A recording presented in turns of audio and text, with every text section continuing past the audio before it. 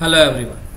So the next problem in this series is find the odd one out, that is fish, frog, crocodile, turtle. So here this is an example of word classification. So here we have been given the names of 4 animals. Here we can see that fish lives in water, while frog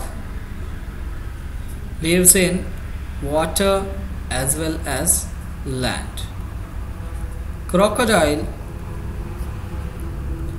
lives in water as well as land, and turtle can survive on water as well as land.